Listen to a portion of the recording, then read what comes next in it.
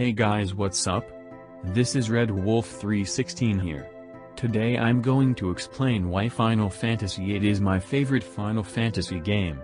Yes, I know this game might be kind of hated and this isn't everyone's favorite Final Fantasy game. But there were a lot of things I really loved about the game and things I loved about it more than Final Fantasy VII. Let's get started. I've never liked the idea that I should like something simply because it's expected or that the majority prefers it. When I tell people I prefer 8 over 7, you would think I killed someone's dog. I have played 7 over and over again. I love the characters and the story is amazing. But it doesn't hold a candle to 8, at least to me. Here's why. I fully admit that the plot to 7 is much easier to follow than 8. The dynamics of Cloud's arc are complex, however the story doesn't further complicate this understanding. 8's major issue comes from the plot getting a bit heavy towards the middle. We begin to understand Adia's motivations and the true backstory driving the conflict, but it comes at the cost of too many plot points not converging at the right time, leaving some people feeling disjointed. The other most commonly critiqued issue with 8 is the junction system. I rather enjoyed learning how to maximize this system's potential. Other friends griped about not understanding or hated using it. I wore my knowledge and expertise like a badge of honor. This was during the time where the internet was still rather crappy, GameFAQs was barely a thing, and buying Prima strategy guides were your only hope. Despite those two issues, I love 8. I identify with Squall quite a bit, his awkwardness, his reluctance to lead, his lack of confidence in himself. But over the course of the game, we start to see this change dramatically. We see him fighting not simply because it's the right thing to do, but because he also has someone to fight for.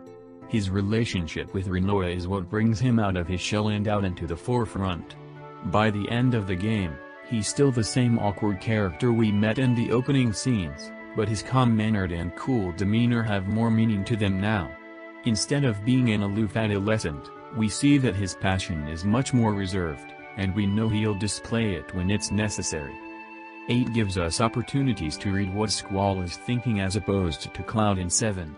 With Cloud, we are left to speculate what he's thinking based off his words and actions. We are introduced a bit more intimately with Squall and especially those moments where he keeps thoughts to himself.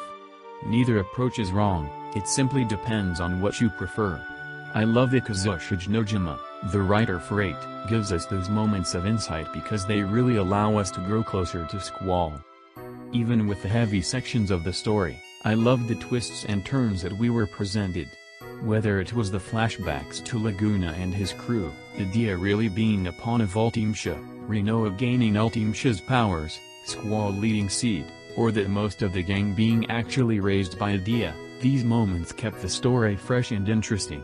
These also involved constantly changing locales and battle spaces, each one more unique or timeless than the rest.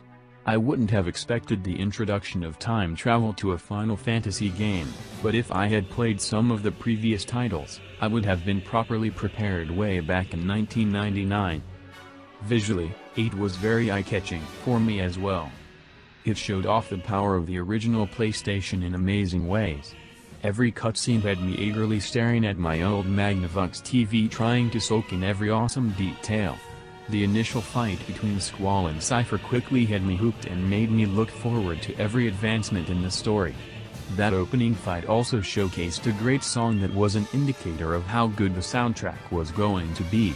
It helped drive home the mix of imaginative realms and reality that director Yoshinori Kaite strove for.